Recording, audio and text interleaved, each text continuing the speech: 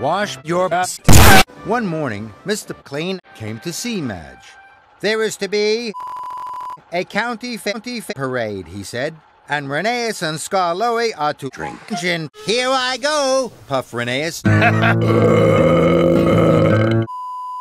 How wonderful, said Madge. I need some soap and brushes. Of course, smiled Madge. Go to the church and ask God to forgive you.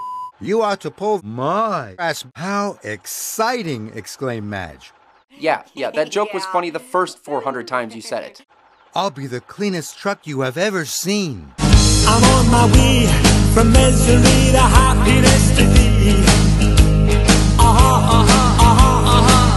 I'm on my way. Rheneas had been working at the coal mine. He was very dirty. Are you having a stroke? Yes. Would you like some help? No. Fair enough.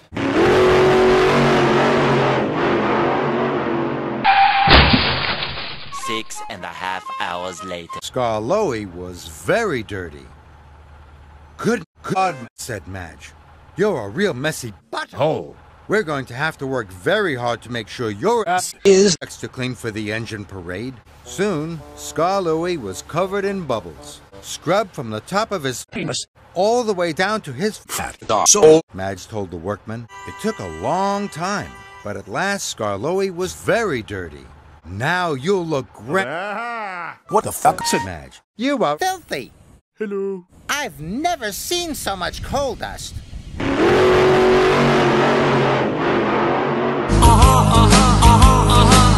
I'm on my way from misery to happiness today.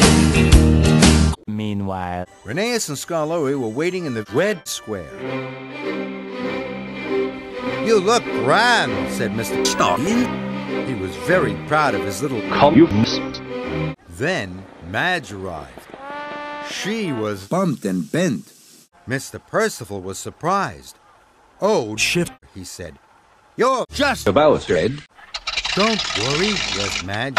I'll go and get washed and wiped right now. eventually... It was soon time for the Founty Fair and Engine Parade to begin. Madge sparkled and shone as she proudly pulled the brass band. You both look wonderful, called Madge, but mud had clogged up Madge's exhaust pipe.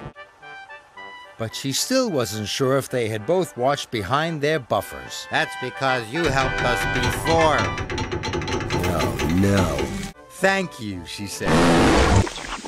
The mud sprayed all over Rheneas and Skarloey, and Mr. Percival, and the brass band, and everyone. Oh no!